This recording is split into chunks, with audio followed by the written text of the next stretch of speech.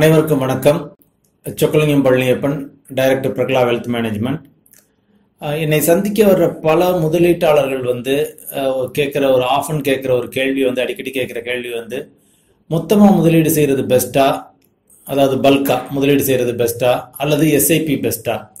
எஸ்ஐபிங்கிறது systematic investment plan, அதாவது மாதம் ஒரு குறிப்பிட்ட தொகையை ஒரு குறிப்பிட்ட தேதியில் மியூச்சுவல் ஃபண்டுகளில் முதலீடு செய்வதற்கு பெயர் எஸ்ஐபி. ஸோ இதில் எது பெஸ்ட்டு அப்படின்னு கேட்குறாங்க.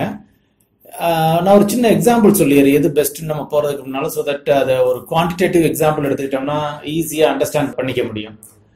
ஸோ இப்போ உங்கள்கிட்ட ஒரு 12 லட்சம் ரூபாய் கையில் இருக்குது. அதை நீங்கள் 2 விதத்தில் முதலீடு செய்யலாம். ஒன்று, மாதம் 10,000 ரூபாயை அடுத்த 120 மாதங்களுக்கு முதலீடு செய்யலாம். அப்படி இல்லைன்னா அதே 12 லட்சத்தை இன்னைக்கு மொத்தமாக ஒரு ஃபண்டில் முதலீடு செய்யலாம். ஸோ இப்போ இந்த எக்ஸாம்பிளில் நீங்கள் மாதம் முதலீடு 10,000 ரூபாய் ஒரு ஃபண்டில் முதலீடு செஞ்சுக்கிட்டே வர்றீங்க அப்படின்னா 10 வருஷம் கழிச்சு ஒரு 12% ஆண்டுக்கு கிடைக்கும் வருவாய் கிடைக்கும் அப்படிங்கிற அடிப்படையில் ஒரு 10 வருஷம் கழிச்சு உங்கள் கையில் இருக்கக்கூடியது ஒரு 21 லட்சமா இருக்கும். 21,05,000 ரூபாய் அப்ராக்சிமேட்டா. அதே இது இன்னைக்கு 12 லட்சத்தை ஒரே நாளில் நீங்கள் முதலீடு செய்கிறீங்க, 10 வருஷத்துக்கு நீங்கள் அதை எடுக்க போறதில்ல அப்படின்னா 10 வருஷம் கழிச்சு வருடத்திற்கு ஒரு 12%, அதே 12% கிடைக்கும் அப்படிங்கிற அடிப்படையில் நம்ம எடுத்துக்கணும்னா கிட்டத்தட்ட உங்க கையில 37,27,000 ரூபாய் இருக்கும். ஸோ இந்த எக்ஸாம்பிள்ல இருந்தே தெரியும், கிட்டத்தட்ட ஒரு 60%, 70%, ஒரு 16 லட்சம் கூட கிடைக்குது உங்களுக்கு. ஸோ அந்த எஸ்ஐபியில போடையில 21 லட்சம், இங்க 37 லட்சம். இதுல சின்ன இந்த எக்ஸாம்பிள் அந்த கணக்குல எடுத்துக்காத ஒண்ணு என்னன்னா, அந்த 12 லட்சம் நீங்க எஸ்ஐபியில போடையில ஒரு சிறிய வட்டி கிடைச்சிருக்கும். அல்ட்ரா ஷார்ட் டேர்ம் ஃபண்ட்லயோ டெபாசிட்லயோ போட்டு வச்சிருந்தீங்கன்னா ஒரு 6%, 7%, அல்லது எஸ்பி அக்கௌண்ட்ல போட்டு வச்சீங்கன்னா ஒரு 3% கிடைக்கும். அந்த வட்டியை நான் அதுல கணக்குல எடுத்துக்கலாம், அவ்வளவுதான். ஸோ எனி டைம் பாத்தீங்கன்னா பல்கா போடுறது உங்களுக்கு பெஸ்டா இருக்கும், ப்ரொவைடட் உங்க கையில பணம் இருந்ததுன்னா. எஸ்ஐபிக்கு நிறைய பேர் வர்றதுக்கு முக்கிய காரணம் என்னன்னு பாத்தீங்கன்னா, அவங்க கையில பல்கா பணம் இருக்காது. பல பேர் மாதாந்திர சம்பாத்தியம் பண்றவங்களா இருப்பாங்க, நிறைய பேர் சேலரி பீப்புள், இன்னும் பல பேர் பிசினஸ் பீப்புள். அவங்க மாதம் தான் அவங்க பிசினஸ்ல இருந்து பணம் எடுக்க முடியும். ஸோ இது மாதிரி மக்கள் தான் ஜென்ரலா எஸ்ஐபியில வர்றாங்க. ஸோ உங்க கையில பல்க் இருக்குன்னா தாராளமா நீங்க பல்க் கன்சிடர் பண்ணலாம். பட் இதுல அட்வான்டேஜ் என்ன, டிஸ்அட்வான்டேஜ் என்ன?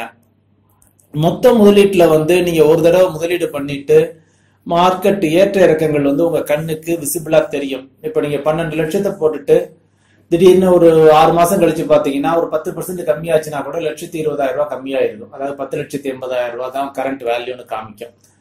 சோ அந்த வாலட்டிலிட்டியை டைஜஸ்ட் பண்ணிக்கக்கூடிய மனநிலை உங்களுக்கு இருக்க வேண்டும். இரண்டாவது நம்ம சந்தை உச்சத்துல இருக்கையில எப்பாவது போய் முதலீடு செஞ்சிட்டோம்னா லாசஸ் கொஞ்சம் அதிகமாகும், ரெக்கவர் ஆகுறதுக்கு கொஞ்சம் டைம் ஆகும். இது ரெண்டும் தான் இந்த பல்க் இன்வெஸ்ட்மெண்ட் டிஸ்அட்வான்டேஜ். ஆனா அட்வான்டேஜ் என்னன்னு பாத்தீங்கன்னா, உங்க கையில உள்ள பணம் செலவழியாம உடனே ஒரு சொத்துல முதலீடு செய்யப்படுது.